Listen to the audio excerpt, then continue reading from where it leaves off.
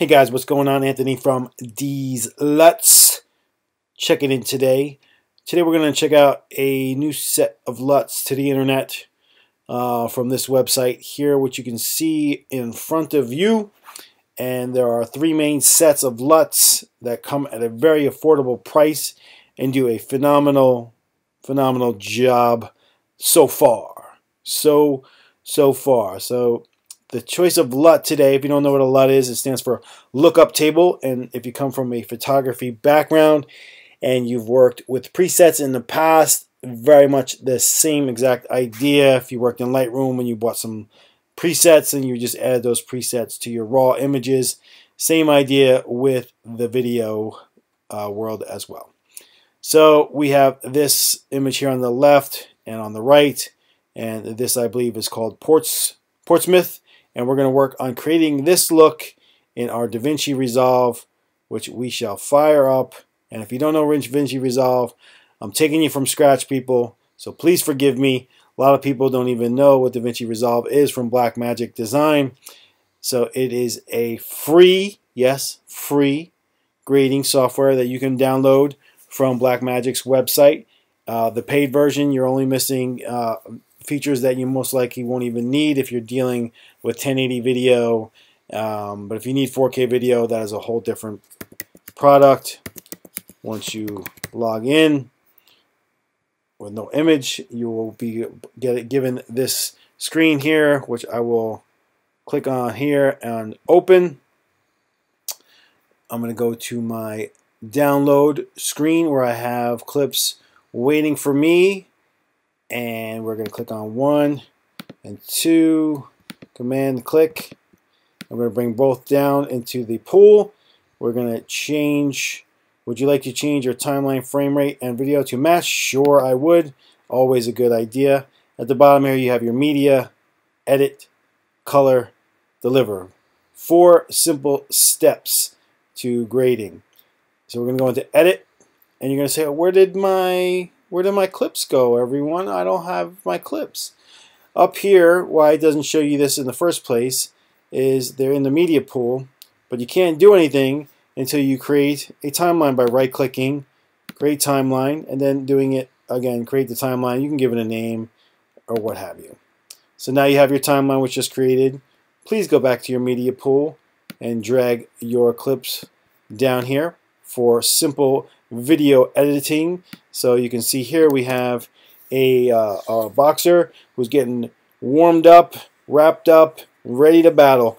Image is blue, not really very pleasing to the eye. If you just like blue, then this is cool. But we're going to make it a little bit more poppy, if you don't mind, by going over to color now. So if we're moving the progression down. Now since we have 2 clips, and up to the right you see clip, we don't want to deal with just one clip at a time. We want to deal with the whole timeline. So we grade both clips at the same time. And you'll notice over here in our node pool, we lost our nodes. So what we had in the beginning was we had if we click back on clip, we have a node, and we can create more nodes by hitting add serial node, add serial node. So now we're creating a node tree, if you will, and we can make simple adjustments, on node 3 by pulling down, changing the image here, very traditional, pull down on the shadows over here, make it real dark and gritty. That looks pretty cool, but that's not what we're doing here today. We're going to create a LUT. So we're going to go to reset all the grades and nodes, go back to the timeline 1, make sure we're here in clip 1 in our timeline, go over to the right again, click on timeline, and you notice no LUTs. So let's create 2 LUTs based on how to add a LUT per instructions. We want to add Alt-S, Alt-S. We want to add our LUT to the outside node, not the inside node, which is 0, 1. So what we're going to do is right-click, go to 3D LUT, look for our DELUTS, which is under Resolve 32 Cube or Resolve 16 Cube. Depends on what you like to work. I don't notice a difference in speed at all, to be honest with you. So I'm just going to stick with 32 Cube, and we're going to go look for that Portsmouth. And here it is. And we're going to click on it, and Voila! What a thing of beauty. Looks just like the picture, doesn't it? Looks just like the... No, it doesn't. It doesn't look anything like that at all. These LUTs are no good. I just got scammed out of 40 bucks. No, you didn't. We just have to grade it properly now. And that's what the first serial node was for. Serial node number 1. Based on the instructions, what they want you to do is work with your curves, which is this down here. So that's how I made it bigger. So to make it smaller, just click over here in the DaVinci Resolve. And to make it bigger, just click back on this. Okay, so those are a couple quick tips. Now if you want to work with a bigger canvas of the screen here, just make sure you're in 1 before you make it bigger because it disappears. Click on right next to FX, click on this bad boy. Now we get a bigger picture, and we want to make our bigger curves. Now the first thing you want to do with curves, if you notice, if you drag down 1, you're dragging down all 4 colors. White, red, whatever you do to 1, you do to them all. So we don't want that. So let's reset and ungang. So as you can see here, you got the 3 little dots. Click on 3 little dots and let's ungang those. So now you can see if we do 1, we're just doing 1. This is our green curve. So the opposite of green is, I guess, purple. Look at that. That's going to be awesome. Wow. And we are done. My work here is... No, I'm just kidding. So let's reset that. Let's make this bigger. And let's work this out to look more like this. And then we will complete the video and show you how these LUTs work in DaVinci Resolve. So we're going to just pull down on our blue curve. And you'll see it's getting a little bit more green. So you can test. Feel free to go bananas. So let's bring this back up to here. Let's do a reverse S curve on aluminums. If you don't know what a normal S curve looks like, it looks like this.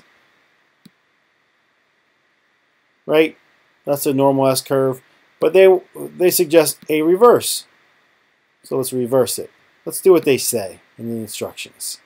But we don't read instructions. We don't need instructions when we have YouTube videos, right? And then you notice it's still too green. We're looking for this look here. That's not right. That's not there yet. So let's pull back on greeny here. So we start to get something in the ballpark of this now. And we're getting there, right? It's not a perfect match. I mean, we still have different backgrounds going on, different scene selections. Let's pull back on the blue a little bit more. And I think we're getting into a nice area now where we're very close to providing that image that we see. And if we didn't read directions, we'd have been stuck with, guess what? We'd have been stuck with this image. Let's turn it off. Going, it doesn't look anything like that. But lo and behold, that's what YouTube is for, and creating videos to help everybody out. And here we are helping you out. Let's turn that back on. Make this bigger and look back at what we've done so far. I think we're pretty close. I think I'm still a little bit too yellow.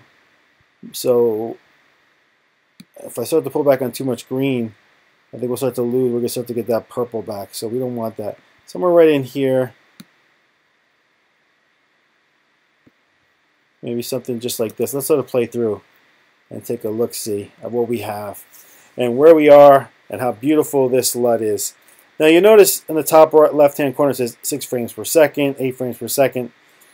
DaVinci really does not play back at 24, 25, 30 frames per second really well once you start to grade the image. I mean, we can make some adjustments, but as far as speeding it up or working with proxies or things of that nature, really not the most robust playback tool of all time. So let's check out clip 2. Let's see where it was when we first added that Portsmouth, and see where we wound up, because we remember we adjusted the timeline. So here we are with Portsmouth added. I think it looks very nice. I like this grade.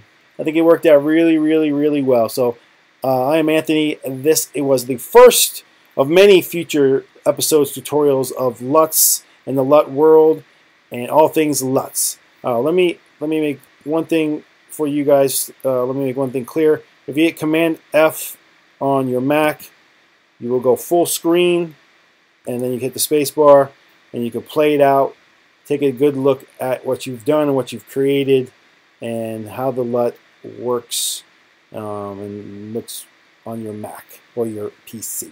So I'm going to stop it, hit Command F again, and that is our episode. We'll go through more of these LUTs later on.